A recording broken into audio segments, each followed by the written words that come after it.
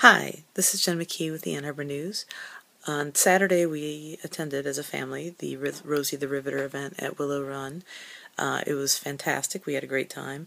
But as any parent of young children probably could imagine, going with a 7-year-old and 4-year-old when you're trying to get 2,000 people into an area organized in such a way that they can count in a big picture and confirm the record.